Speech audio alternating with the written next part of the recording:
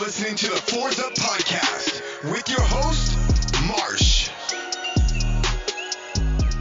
What up, Canes fans?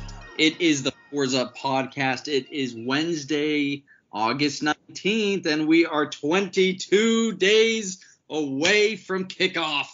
As always, I am joined by my wonderful producer and co-host, Jordan Nelson. Jordan, what's going on, brother?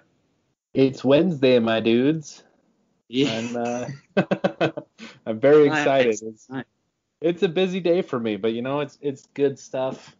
NBA playoffs. The first round of the playoffs is one of my favorite times of the year. Yeah. How are your Utah Jazz doing? I've let me see the score is right now. I've been at work, so I've just been following it on ESPN. 27-20 for Utah. Okay. How about that? All yeah, right. So we'll see if they can.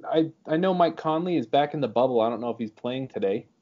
It doesn't look like he is. Yeah, he's not playing. But anyways, I thought it would be like, so before Conley went out, I predicted Jazz in 7, and then after I said Nuggets in 6 or 7. So I think it'll be a close series. I think the Jazz will keep it competitive, but the Nuggets are very, very deep. They have a lot of talent. Yeah. I mean, I don't really watch the NBA outside of the Heat. Like, I can't stand LeBron, so I really don't watch. But the Heat won yesterday. We looked pretty good. And so, yeah, man. Yeah. So Jimmy Butler is playing good, and like I said, man, 22 days away. Yeah, dude, it doesn't feel that close, but it's almost here.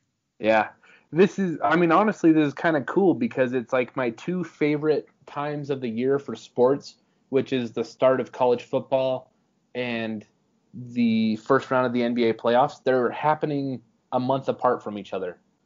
So like the first round will carry us into next week, and then at that point we only have 2 weeks left until football.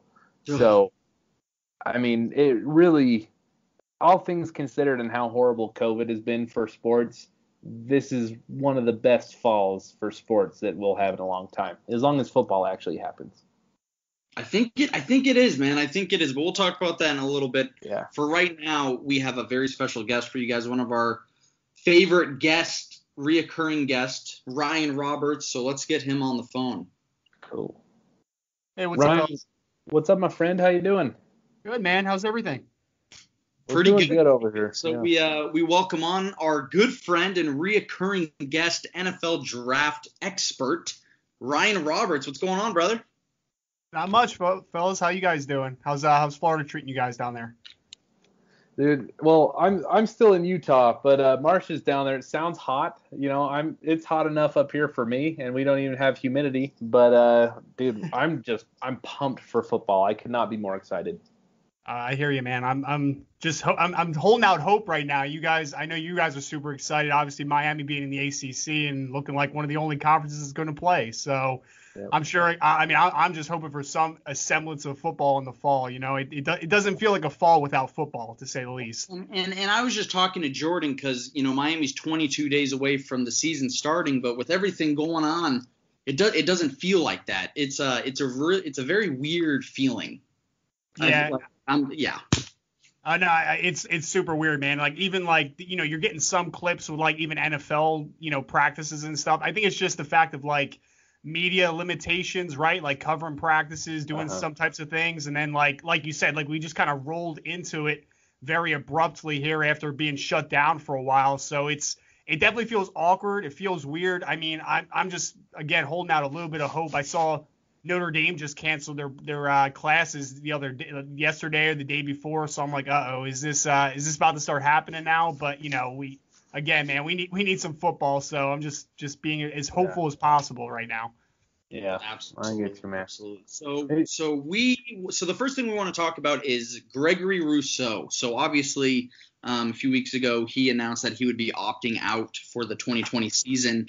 We all know that he is extremely talented and had a really good year last year, but in your opinion, with only 1 year of real highlight tape, And obviously we wish Greg the best because, we're a Canes podcast. But do you think that was the best move for him and his draft status? Well, I'll say this, Marsh. If Greg is listening to this right now, man, I'm so upset with Greg. I interviewed him like 4 days before he declared. I'm like, dude, you couldn't have dropped it on me, a little earlier to get the breaking news out. But yeah, I mean, so I think there's a lot of layers to it. Obviously, Greg is not nearly a finished product. I've heard that in this offseason he's up around 260, 265 pounds, somewhere in that range. So obviously playing at like 245 last year. That's a big step in the right direction because you look at him, you're just like, the length is there, the athleticism is there. He's just a guy that is continuing to grow into that body. I can't blame anybody for making this type of decision, going with the guys like Caleb Farley from Virginia Tech, Micah Parsons from Penn State, because with so much uncertainty, right? Like, how many games are you going to get? Is transferring the best option? If you're going to transfer, like, is that the best situation for you? Like, I just feel like there's so many things that there's just too many variables that are uncertain at this time. So, like, when I'm watching Greg Rousseau, I'm like, this dude has top 10 written all over him, when it comes down to it, because you got also kind of take into account, right? Like, a lot of guys are also going to have one less year of film anyway because of all the conferences shutting down, right? So, like, is he really losing that much? At the end of the day, 6'6", 260 pounds, probably going to blow up the combine, had 15 and a half sacks in his lone year of starting experience. I have to think that at the end of the day, NFL scouts are going to look at that and say, like, hey, right now we need to trust our coaching staff as much as possible. If I have a defensive line coach that can't get the most out of that type of athletic profile, then we have some negative aspects of our organization before we even bring a guy like Rousseau aboard. Yeah. Yeah, I think the stat is crazy in that he has 15 and a half sacks, but only played 14 games in college. So he's averaging more than a sack a game, which is mind-boggling if you think about it. It's crazy.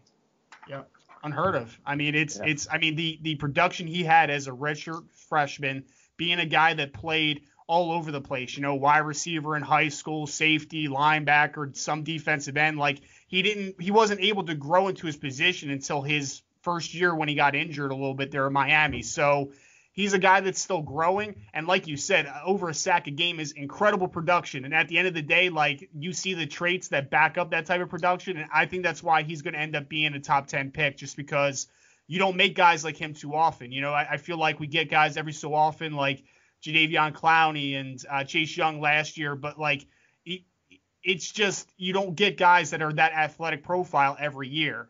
So at the end of the day, people are going to look at him and say, again, we can make this guy into that double-digit sack guy every single year while continuing to work out the kinks and then, continuing to add muscle and mass to that frame.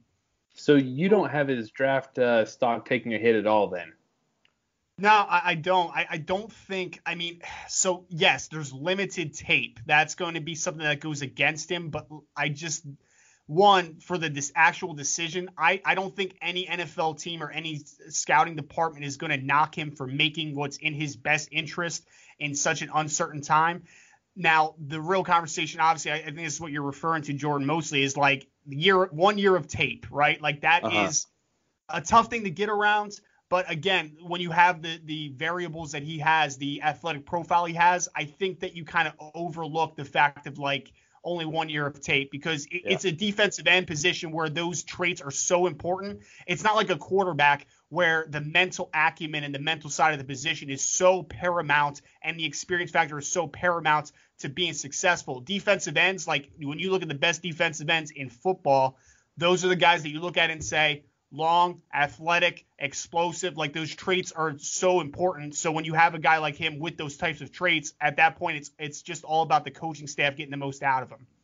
Yeah, absolutely, absolutely. Greg Rousseau, I think, is one of the best defensive ends to come out of Miami in a very, very long time, and that's saying something. But so let's move to our guy, Brevin Jordan. Now, I have heard that recently you said he was your fourth tight end in the 2021 draft class. Explain yourself. Marsh, I have him at third, okay, to start out with. Man, don't put I'm pretty sure I saw you say fourth, Ryan. That came from me. I'm pretty sure I saw you said can someone explain to me how Brevin Jordan is better than, and then you named the Penn State guy, the guy at the Gators who no one's ever heard of because no one likes the Gators, and then I can't remember the third guy, but. You guys are putting words in my mouth. I need to see this tweet before I refer to it. To answer your question, though, okay, this is my thought process with Mr. Jordan. I think Brevin Jordan is so I did a preliminary grade of him as a preseason. I gave him a second round grade, which is a good grade, going into a additional year, right? Like, he's not a finished product. He's going to be playing football this year, hopefully, knock on wood. So second round preliminary grade. I'm struggling with Brevin Jordan just a little bit in comparison to Pat Freiermuth and the Florida tight end Kyle Pitts, that we will not mention his name again after this. I'm struggling with Brevin just a little bit because, so it comes for tight end evaluations for me, right? Like, there are three ways that I grade on if a guy can create separation. Now, I know that Brevin Jordan can create as an athlete. That dude is a phenomenal athlete. He can run point A to point B by almost anybody. Linebackers can't cover him. Most safeties can't cover him. I know he can get open in that aspect. The next one is, can he do it as a route runner? At times, he's not the most refined route runner. He doesn't get out of his break consistently. Now, he flashes it, so can he? Eventually, yeah, I'll put like a semi check mark next to his name. Like, potentially, he can be a very good route runner. The biggest aspect of his game that is absolutely missing right now, and I don't think it's going to improve because I think Brevin, I have the official height somewhere, but he's like 6'2" and some change. So, like, that's fine. You're an athletic tight end. But the fact of when the ball is in the air, when the ball is placed in a bad spot, are you able to win at the catch point? I don't think he is. And then I saw a crazy stat that was like in 15 or so opportunities at the catch point last year in contested catches, he only came down with 2 or 3. And when you watch the film, like, he doesn't win very well in the air. I don't think his ball skills are incredible. I think athletically he's insane. I think that somebody's going to value him in the early part of the second round, maybe at the end of the first round when all is said and done. I'm just struggling a little bit with where he's creating separation outside of being an athlete. And then as a blocker, like, I think that he is technically okay. He's definitely not afraid to block. I just don't think that he has the physicality because of his lack of size to ever be a plus blocker. So struggling with him a little bit, but man, this is a really nice tight end class. So being the third guy in this class is nothing to be ashamed of. So I like Brevin. I'm just struggling with him comparative to the other 2 tight ends. Yeah, I get that. I get that. And also, it's hard because Brevin has also missed a good amount of time during his career at Miami. Do you think that he should consider coming back for his senior season, or do you think it would be the best move to declare early? I mean, so right now it looks like this tight end class might be a little stronger than 2022, but obviously that has to be played out a little bit.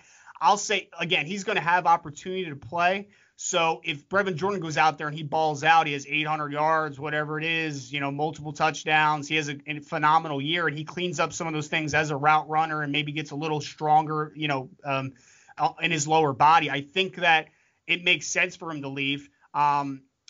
For argument's sake, I mean, I'm just trying to, collect my thoughts on it. I would say, if it all is very depending on this season.